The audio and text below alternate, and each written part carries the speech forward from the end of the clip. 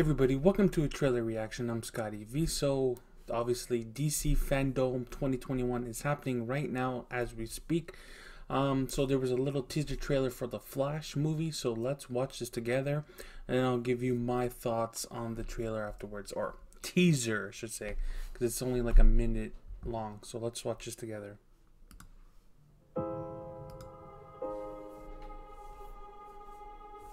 Tell me something.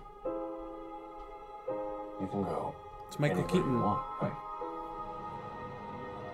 Any timeline, any universe.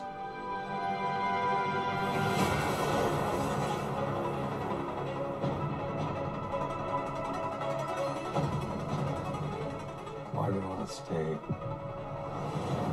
and fight to save this one? You changed the future. And you changed the past. What's wrong with his helmet? I like that suit. Yeah, there's Batman. Are you in?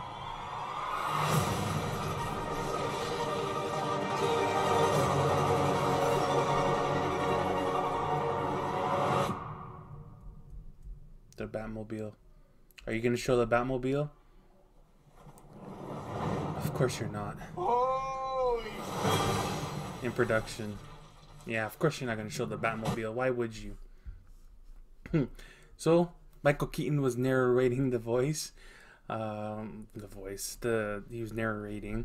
We got the look at the calendar, and we saw another Flash with our Flash, and then with Supergirl in the background there. So that's pretty interesting to see how they're gonna go into the multiverse, because you know Marvel beat them to it, so they gotta catch up. So Flash is one of my anticipated movies to come. So that was pretty interesting to see. Not really much, just a teaser because they're filming right now anyways.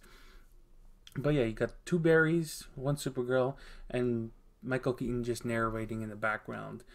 So yeah, just let me know what you guys think about this trailer.